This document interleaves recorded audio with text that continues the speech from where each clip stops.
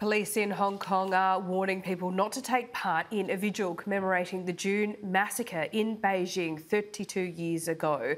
For a second year running, authorities have banned the event, citing COVID-19 restrictions. Asia correspondent Adrian Brown joins me live. Adrian, what can you tell us about this event commemorating Tiananmen Square? What happened last year? Well, last year, this event was also banned by the police, citing the same reason, COVID-19. But up until then, the event had taken place every year for the past 30 years. Now, it is a very, sensitive moment for China's government as well as Hong Kong's government as it becomes more closely aligned with the government on the mainland. But the police are saying that this is an event which could possibly contravene the new national security law that was imposed on Hong Kong just under a year ago, because some of the organisers of this group are openly calling for the end to one-party rule in China. So the police are using the excuse of COVID-19 to ban this commemoration, but it seems the real reason is politics, because, we have only had one untraceable infection of COVID-19 in Hong Kong during the past 38 days. Basically, the city is back to normal. Sports events are taking place, restaurants are open, shopping malls are open. So this seems to be down to politics. Now, China says that Hong Kong's freedoms are guaranteed, they remain intact. And a lot of commentators are saying, if that's the case, the best way for Beijing to demonstrate that is to allow this commemoration to take place.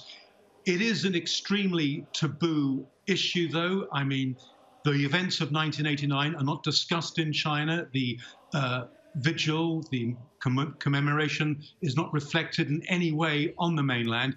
And of course, there's been no official accounting into the events of what happened there on June the 4th, 1989. You heard earlier on from Joe Biden talking about that dreadful racially motivated attack in Tulsa 100 years ago. In the United States, they address those issues. In China, that doesn't happen. It's something that is forgotten about. It's airbrushed from history. Indeed, airbrushed from the internet as well, and any access to it if you are on mainland China. Now, Adrian, this comes at a pretty sensitive time, not just as we see China trying to expand its influence, but a significant year for the Chinese Communist Party. Absolutely right.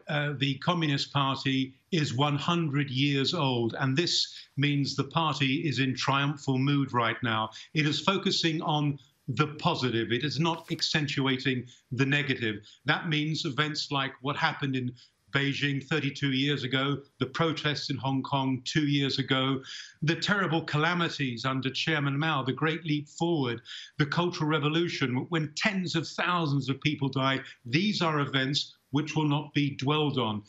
Communist Party history is very, very selective. And this year, this time, the party is focusing on how, tens of millions of people have been lifted from poverty. And that is true. China's made great advances also with its space program, but it has to address some of the negative. And these are issues that children in schools simply will not be told about. Indeed. One interesting development this week, indeed, China's infamous one-child policy. It was a couple of years ago, it turned into a two-child policy, and now a three-child policy. What's behind the timing of the decision, do you think? Well, Laura, I think it seems to me like a bit of an alert, an alarm, a sort of recognition. The one-child policy and the two-child policy have failed. But the problem is this: if you look at the comments on social media, particularly on Weibo, which is China's heavily censored version of Twitter, there has been a real outpouring of negativity. People are saying this is too little, too late. We can't afford to have two children, let alone three.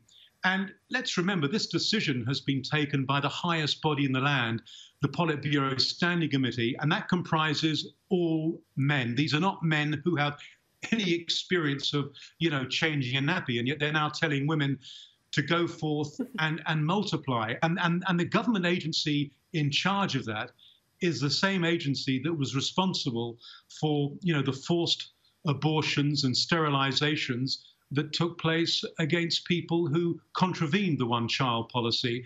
And of course, it's particularly sad for people who are now in their 50s and 60s who wanted to have more than one child 20 years ago, let's say, and are now no longer able to. The fertility rate in China at the moment is about 1.3 children per woman. That is very low. That is on a par with both South Korea and Japan.